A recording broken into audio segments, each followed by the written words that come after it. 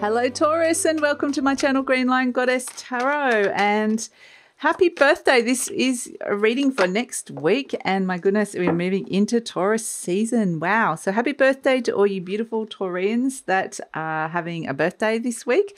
So we end the week with the Aries season with a bang, with a new moon in Aries, the second new moon for the month, and this one's an eclipse. So it's at 29 degrees of Aries. It's happening on the 19th or 20th, depending on where you are in the world. And this is a total solar eclipse. As you know, eclipses can bring in reset, they can bring in change, and this can activate unexpectedly up to 6 months after the event.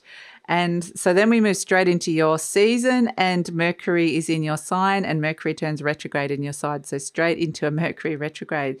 So a lot happening here, but we have the Hanged Man, patience and perspective. Absolutely. I think you're going to really enjoy the change in the tone, the change in the pace with this sense of the Hanged Man is just about, because we also have, you know, having the patience to gain the new perspective, because it does feel like there's something new coming in here with the Two of Acorns. This is the Two of Wands. A new path is opening up for you that gets activated in that new moon in Aries. It's like a new path that comes in, perhaps a new intention that you're setting here, and you've got the insight about what it is that you're ready to focus on now.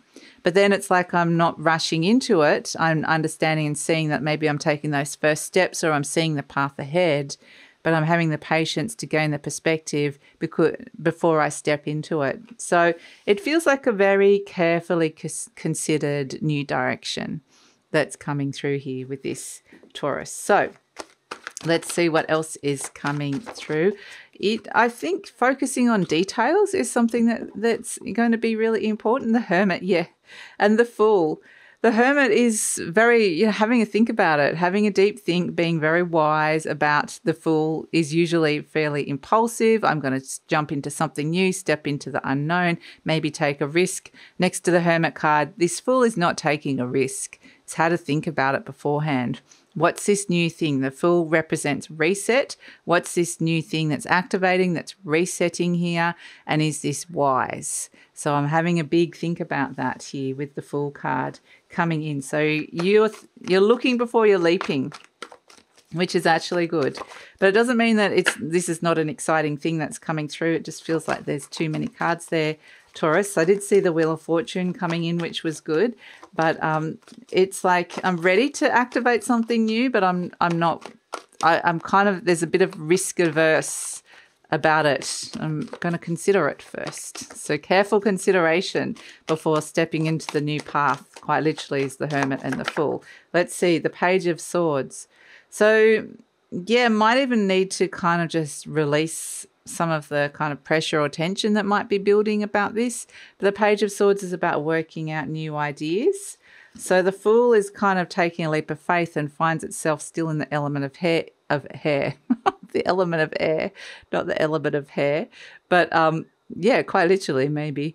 But maybe getting a haircut could be something that could come through. You might have these brilliant ideas while you're at the hair salon. But yeah, the Hermit and the Fool jumps and takes a leap and finds itself in the element of air, the Page of Swords. It hasn't quite landed yet, but it's kind of going, okay, I'm having a big think. There's new ideas, there's new things, new solutions that are coming in here. So I've just got an open and curious mind about where this is going and what can be happening with this. So let's see what else is coming through, Taurus. So let's see what else is that energy for Taurus.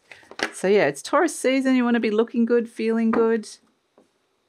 So Two of Cups, very nice. There's a connection, a relationship here. So this definitely could be a new relationship for some of you, or a new direction within a relationship, or a new connection that comes in. We've got the Knight of Cups and the High Priestess. Wow. Okay. There's romance here for some of you. Knight of Cups is the card of love and romance, and the High Priestess is being revealed to you. High Priestess likes to be the number one, but it's also trust your intuition with where your heart is leading you. This can be a vision, a dream, you know, but it can also be, yeah, I feel like there's definitely a fantasy here, or love and romance here. Your heart is taking you on a journey.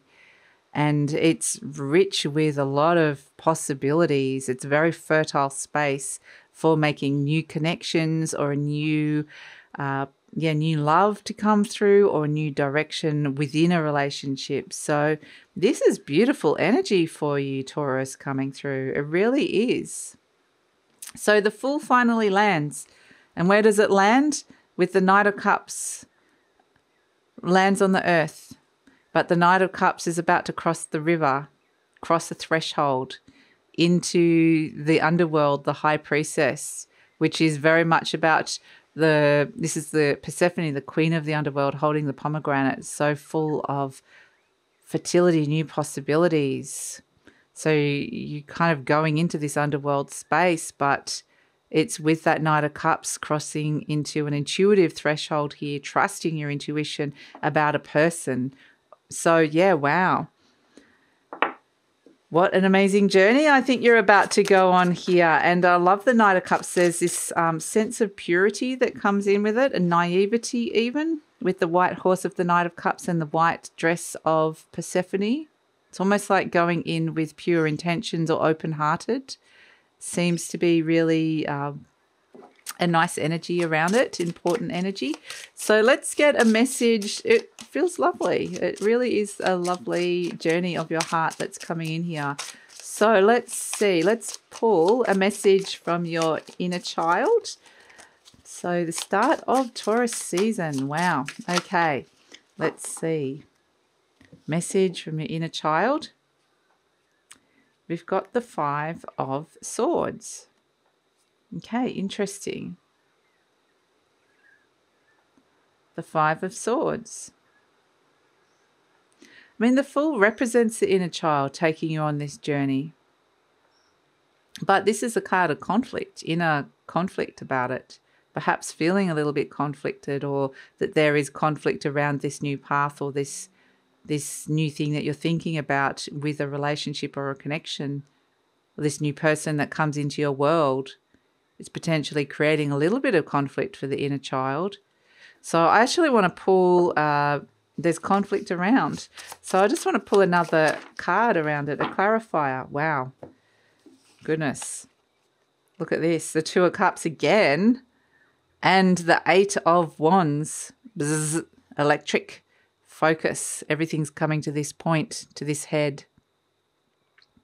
So listen to your heart, the direction that your heart is taking you. This is either bringing you, it's asking you to focus on a relationship, focus on a connection that's coming through. There could have been a little bit of conflict around it. So perhaps it's about focusing on that conflict in some way, shape or form. But yeah, it really is listen to that.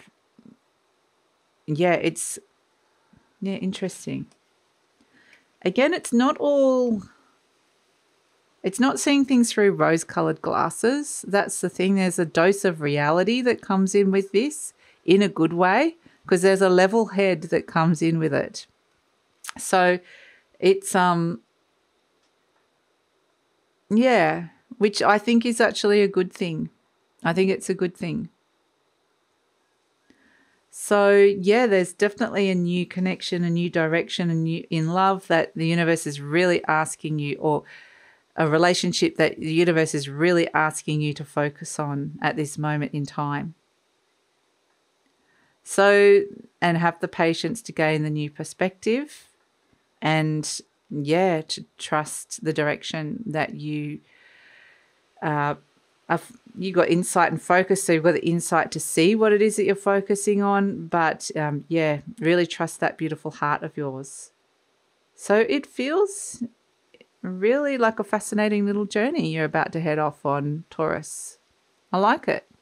So that is your reading for the week. Thank you so much for joining me. Please like, subscribe, share, leave a comment. Love to read your comments. And if you're interested in the beautiful Patreon community we are building and growing, the link for that is in the description box below.